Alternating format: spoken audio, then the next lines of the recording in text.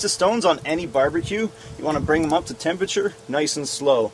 Big green eggs, put a starter cube in there, get her lit, place your plate setter on. These are optional 2000 degrees riser blocks that I've already been using for a bunch of stuff from tastylicksbbq.com. Place them on the corners of your plate setter and just place the pizza stone on. Shut the lid, let it warm up nice and slow. Start with 1 cup of all-purpose flour. To that, add 1 envelope of Fleischmann's pizza yeast. Just on top, 1.5 teaspoons of just white sugar, and 1 teaspoon of salt. Now just take 1 cup of warm water, 120 to 130 degrees, and mix it in. Once you have a nice even consistency, take 3 tablespoons of vegetable oil and mix that. Then just start adding 1 1/4 cups of flour slowly. Add a little bit, give it a good stir. When it gets thick enough, we'll start mixing it up with our hand. Once it's not too sticky, get your hand in there and just start kneading it. If it's still sticking to your hand a little bit, add a little bit more flour. Once you have a nice consistency to your pizza dough, slightly sticky and formed in a ball, take it out, place it on a piece of parchment paper with a little bit of flour. Or I'm going to cut it right in half and make 2 smaller pizzas.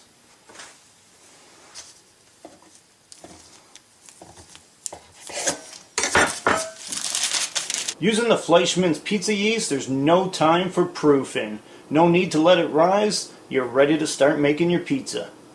Keep a little pile of flour off to the side. Take a rolling pin, give it a good dusting, start flattening out your dough. If it's not perfectly round, it's not a big deal. It's homemade pizza. Once you have your pizza dough to your desired shape and size, take a pair of kitchen shears and just cut closely around the pizza crust with the parchment paper.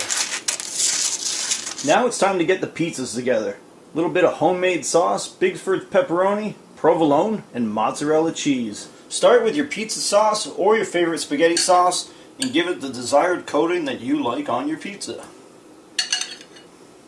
Sprinkle on some mozzarella and provolone cheese. And top it with some of that Bigford pepperoni. Now you can use any toppings you want. The options are endless, but I'm just keeping it nice and simple for the first one. On the next video, we'll get into some different crusts, how to cook them, and some wild toppings. Pizza on. With the sheet of parchment paper, it'll just slide right off the pizza peel. And you can move it around. Let this cook for a minute or 2. The egg first. Take your spatula, just go around, loosen up the pizza, and slide out the piece of parchment paper.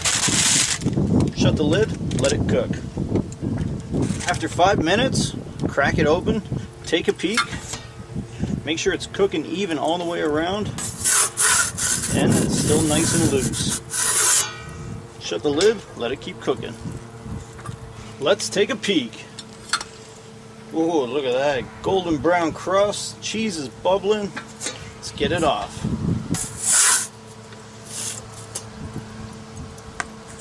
Barbecue pizza hot off the grill. Now the big moment of truth. Let's take a slice, flip it over, and check out the crust. Look at that, nice golden brown.